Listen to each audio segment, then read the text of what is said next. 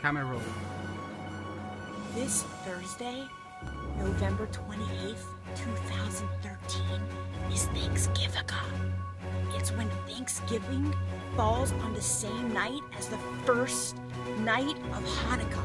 This is an occurrence that happens once in 70,000 years.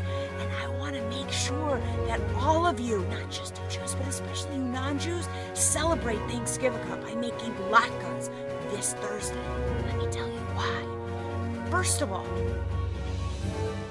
we have been waiting, Jews, we've been waiting for the Messiah now forever. And if the Messiah is going to come, and if he's going to be born in the United States, or if she's going to be born in the United States, it's really possible that it's going to happen on Thursday.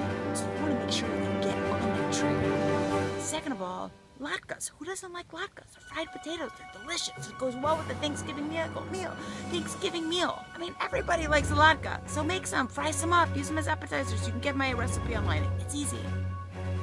Third, I can't remember what's third. Fourth,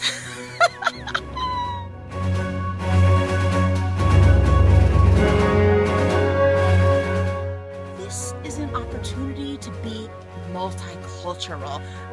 Cinco de Mayo, we all go out for margaritas, guacamole, tacos. I mean, we're not Mexican, so celebrate Thanksgivukkah. Make latkes this Thanksgiving. All right, that's it. That's my spiel. Love to you all. Have a fabulous Thursday. Let's make it happen.